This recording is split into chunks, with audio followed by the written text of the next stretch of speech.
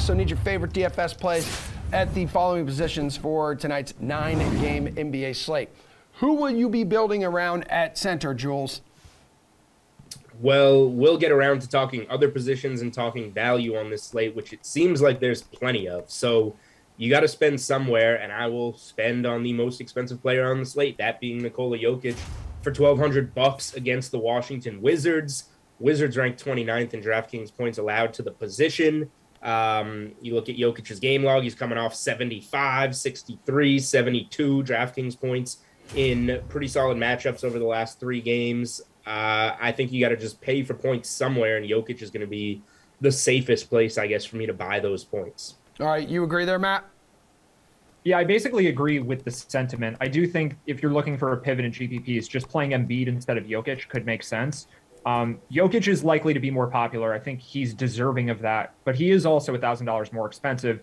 And the key for Embiid is without Steven Adams, I think we could see the Grizzlies' interior defense struggle. I still think Jokic most likely outscores Embiid by enough to justify that price tag. But if we do see Jokic wind up being a lot more popular and Embiid is a lot more contrarian, because I don't think there's going to be enough value to fit both guys, I think just swapping over to Embiid is a good move. But either way, I think playing one of these guys, if value opens up at other positions, that's the way to go. All right, so who's a forward worth building your lineup around tonight, Matt? So in this Charlotte Hornets team, we have Terry Rozier coming back, and we've kind of had all this forward value with the rest of this team while everyone's been out for COVID protocols. These guys have gotten a little more expensive, like Oubre, Bridges, Cody Martin, but also with Rozier back, they're not going to be asked to do as much. But this Hornets team without basically any centers is just going to go small ball the whole game. So the matchup for Kristaps Porzingis could not be any better. He's at 8K, which I think normally would be about fair, but there's no Luka Doncic playing. So I think Porzingis should be able to take advantage of this spot, and it should be a really high-paced game just with the way the Hornets are playing. And Rozier coming back, I think, just adds even more to that. He's another guy who's going to help with a small ball lineup. Doesn't play that much defense. He's going to score really well, and it just makes for an even higher scoring game. So I think it's a really good spot for Porzingis. All right, Jules, how about you, man?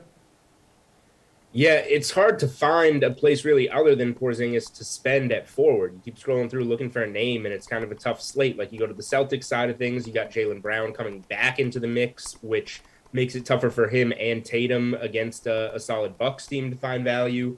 Matt hit on the situation with the Hornets getting bodies back, which generally means guys are overpriced. So really it's Porzingis and or value for me. So you've got, Brandon Boston is probably a guy we'll touch on in value. He somehow remains 3K with Paul George still out of the lineup. And then Marvin Bagley kind of back from the dead at 3,800 with no Rashawn Holmes.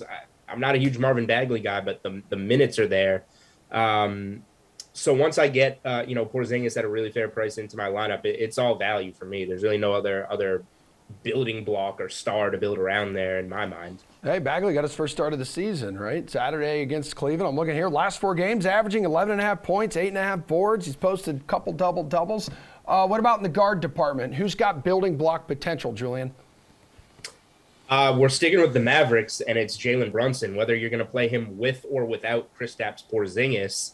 5 games this season without Doncic on the floor, 17.8 points, 7.6 assists, 5.8 rebounds for Jalen Brunson. He just takes over that ball handling role for the Mavericks and does pretty well with it. So against Charlotte, at home, pretty decent matchup, but it's really just the volume. And with him priced in just kind of a mid-tier, high 5,000s, it couldn't be a better spot to roster Jalen Brunson, even with Kristaps Porzingis. Yeah, in 7 starts this season, he's averaging more than 20 points a night. Matt, what guard do you like? Yeah, so Brunson could be like 70, 80, even 90% tonight. And I still think you just do it because 5,800 is just not close to what he should cost with Luka not playing, and especially in a good matchup against Charlotte. Like, Brunson's probably a $7,500 or more player without Luka on the team. And then you get a positive matchup and he's only 58. So I think you just play Brunson and worry about differentiating elsewhere. But I will just say, I think there's a chance that Steph Curry doesn't play tonight. I don't necessarily believe Steve Kerr when he says Steph will be out there. They're playing tomorrow against the Knicks and 3-point record and all of that. I think everyone knows the narratives. But Jordan Poole's 5,900. And if Steph doesn't play, I think Poole being right at the same price as Brunson probably doesn't get that much attention. So I like Poole too if Steph doesn't play. All right, so I think both of you guys have mentioned multiple times already the amount of value on this slate, this 9-game NBA slate tonight, the 13th day of December of the year 2021. So if I ask you, can you build around someone who has value on this slate? Matt, you would say what? So DeAndre Ayton is questionable, and I don't know if we'll get that news in time to make a reaction before lock. And the Suns and Clippers also play at 10:30, which is a total island game. This actually happened the other night. McGee was $3,400 as DeAndre Ayton's backup and put up nearly 50 fantasy points with only a 14% ownership number in the largest tournament because no one had the ability to swap to him. So you really needed to plan ahead if you wanted to play McGee. Fortunately, we have guys like Brandon Boston, who Julian mentioned before, where if you put McGee in the utility spot, you can just take him instead if Ayton's in.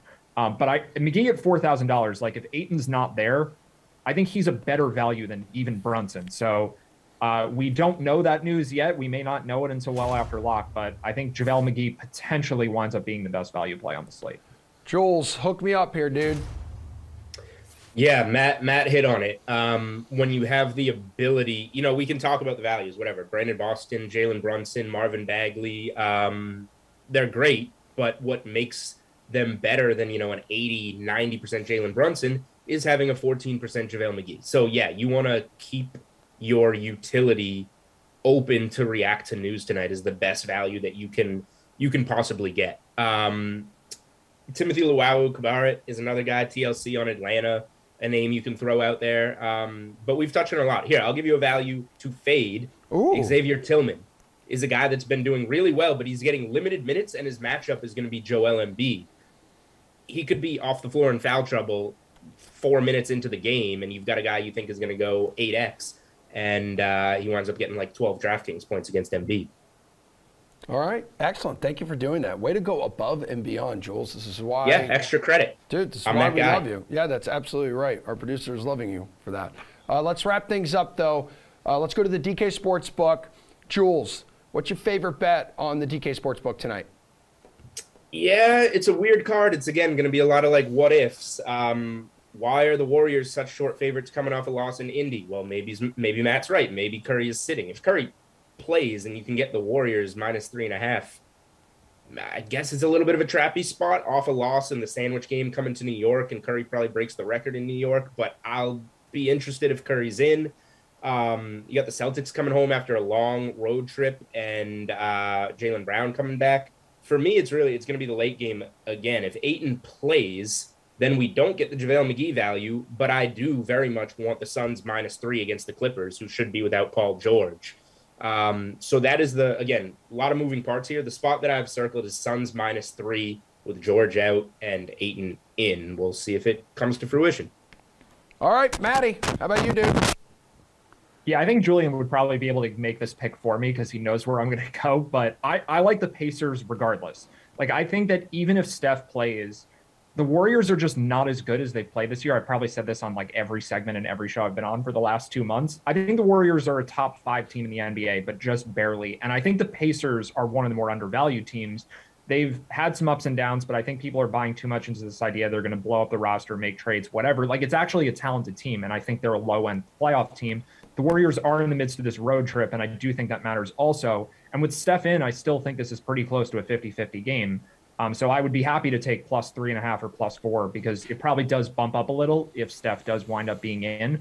But if Steph's out, this is one of the best bets of the season because in that scenario, if you can get the Pacers at +3 with no Curry, okay, I think they deserve to be 5-point favorites, if not more, if Curry's out of this game. So This could be a wild one for Indiana.